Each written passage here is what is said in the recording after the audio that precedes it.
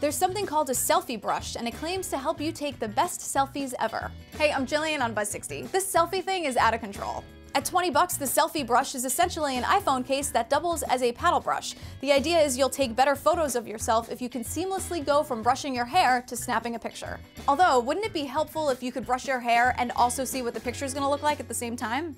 According to the website, the brush is so much more than that. The handle helps you find the best possible angle for selfies because you can extend your reach. This tiny mirror on the side is also supposed to help in some way. It's only for iPhone 5 and 5S, and for whatever reason, it's being promoted as a case you can have on your phone all the time. It has easy access to volume for when you're listening to music or talking on the phone, while holding a hairbrush. It's also headphone accessible, and Selfie Brush brags about how its large open screen allows for seamless texting and browsing.